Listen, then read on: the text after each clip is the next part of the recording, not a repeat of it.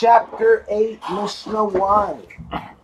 Sometimes a woman will find a kesem, plural, kesamim, or blood stain on her skin or clothing.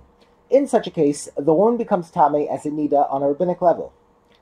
A kesem will make a woman tame as a niddah only when there is a good chance that the blood came from a womb.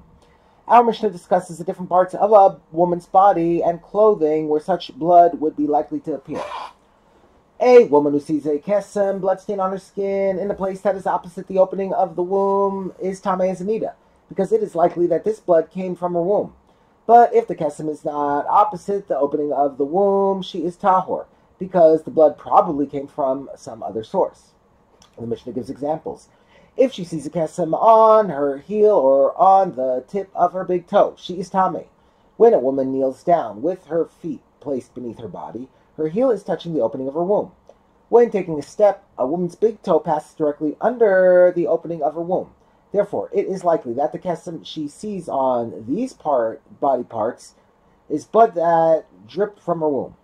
If she sees a kesem on her leg or on her foot, the law is as follows. If it was on the inside, i.e., on the parts of her legs or feet that touch each other when she are directly under the womb opening, but if the kesem was on the outside part of her legs and feet, she is tahor, because it is unlikely that blood from the womb dripped onto the outer parts of her legs or feet. And if the kesem was on either of the other sides of her legs or feet, that is, what we would call the front or back, she is tahor, because it is unlikely that blood from the womb dripped onto these areas. The Mishnah now discusses the law of kesemim on clothing. If she saw a kesem on her tunic, a very long shirt with a belt around the waist, the law is as follows. From the belt and below, she is tame. Since the tunic hangs loosely on her body and moves around a lot, it is possible that any part of the tunic below the belt could have passed under the opening of her womb. If the kesem is from the belt and above, she is tahor, because it is unlikely that blood from the womb dripped onto the upper part of her tunic.